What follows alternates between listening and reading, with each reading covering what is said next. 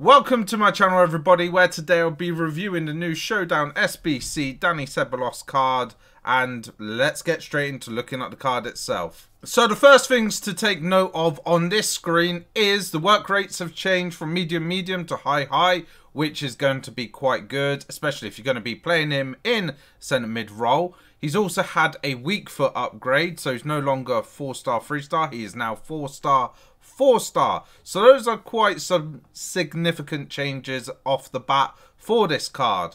Next change comes up in the alternative position. So on his normal card, it is a CM or CDM. They've now added the cam option in the squad building section for this card, which I guess is that little bit extra niceness, I guess, in terms of flexibility and play around with squad building side of things. Player traits haven't had anything changed about those, so we've still got the flair and technical dribbler. So looking at his in-game stats, the biggest thing to note is his big pace upgrade. So his base card has got 58 pace, this one's got 83. So that definitely helps make him more usable in-game. Then, in terms of the face stat-wise, it is a very much an all-rounder across the board. Like, this is almost Hullet Gang material. Only the defending coming under 80. However, on those defending stats, the only thing that is letting it down is heading accuracy. Everything else is actually looking quite good. It's greens across the board, with only oranges being in heading accuracy, jumping and penalties. So you got that flexibility to change things around with the chem styles depending on what role you want him to be playing. So if you want him more CDM, then you've got that ability to play the shadow or the anchor. If you want to play him in a more cam role and he's got good shooting stats in some ways, you slap a hunter on him, then you get the pace and the shooting boost. His pet passing is pretty much decent as well. I'm not going to complain about that. The dribbling side of things, okay. Yes, you could probably want to maybe upgrade that. So you could, if you wanted to, even with the cam roll, you could maybe just go with something like a marksman instead to give his like dribbling up a little bit, then his shooting physicality. Or you could go with maybe a finisher, like, or an engine. Like, there's just many opportunities to play around with this card. But those are some nice stats. And then, obviously, because it's a Showdown card, you could effectively add +2 onto all of this. And then suddenly, he is in the Hullet Gang. So he's got 81 defending. He's got then 85 pace. He's got 89 passing, 91 dribbling. So it's a very tasty looking card for upgrade potential if they win against Atletico Madrid. Here is the team that I'm using. As you can see, he's not on full chem. I've only got him 2 chem. I didn't want to change up the team too much because this is the Arsenal past and present. So I've taken out RVP, put Morientes in, but then I'm going to sub on RVP.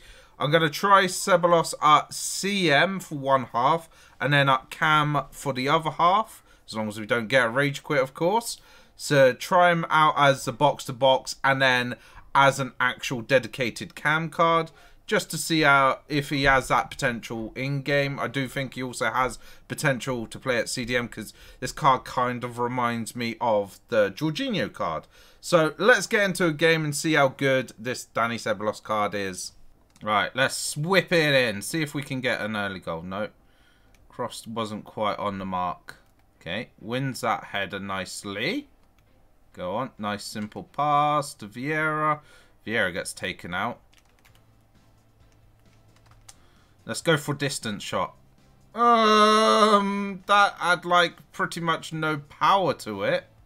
Let's see if you can win the ball back. Yes. Oh, that was you. You got the interception there. I thought he was in the middle of the pitch, not out wide. Now, don't normally put right footers on this side, but we're going with a right footer. Swing it in. Oh, that was a good taken corner. Just off the line, though. Go on. Oh, yes. Yes, lovely over the top pass from Ceballos, and Walcott managed to keep hold of it, and we get the goal back. Right, here we go. Nice, simple pass. Keep hold of the ball. Nicely done with the dribbling. And that will be another assist for Dani. That was well worked. Nice dribbling. Not too bad of a shot, although could probably have done with a bit more power. Alright, over the top. Lovely stuff. Oh, Van Persie! That could have been an assist for him. His first real action at cam as well. Alright, here we go. He's through. Get the shot. Simple shot. Simple goal. This card is definitely like a Jorginho. Go on. Nicely done, Dani! No! Why? Why do strikers keep bloody doing something that stops him from getting an assist?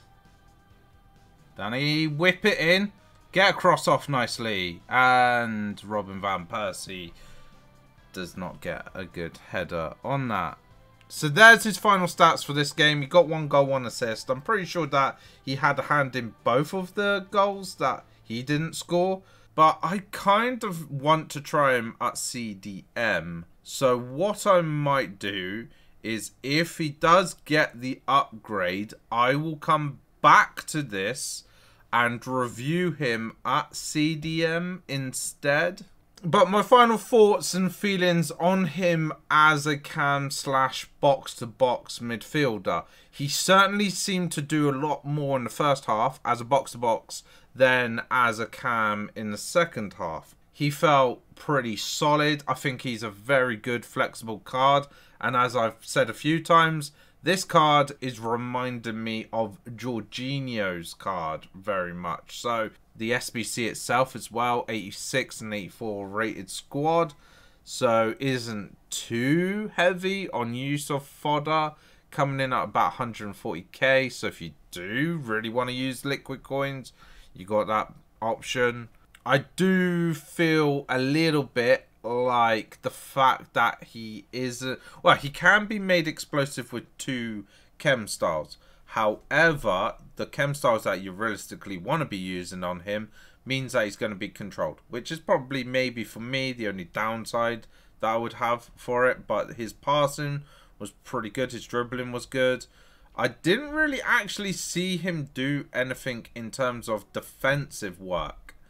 But I had the same issue when reviewing Jorginho, but it was after that I came to appreciate actually Jorginho is very good defensively. And I think this could be very similar situation, that if you're playing him on full chem, because bear in mind I wasn't playing him on full chem, I didn't have a defensive based chem style on him, I had an offensive based one. So with a shadow on him, I think he could be a good maybe box-to-box style CDM. And if he does get the upgrades, this card is just going to be sensational. And I think he'll be underutilized as well by people. I don't think many people actually genuinely use this card, which is a bit of a shame because it's not a bad looking card. But that is going to be it for this player review. But as I said, if he gets the upgrade, maybe I'll come and revisit him and actually try him out as a pure CDM card, like I do with my Jorginho on this Arsenal past and present, to see if he can generally do that role with the work rates. But that's going to be it. Thank you for watching, and I'll see you all in the next video. Bye bye, guys.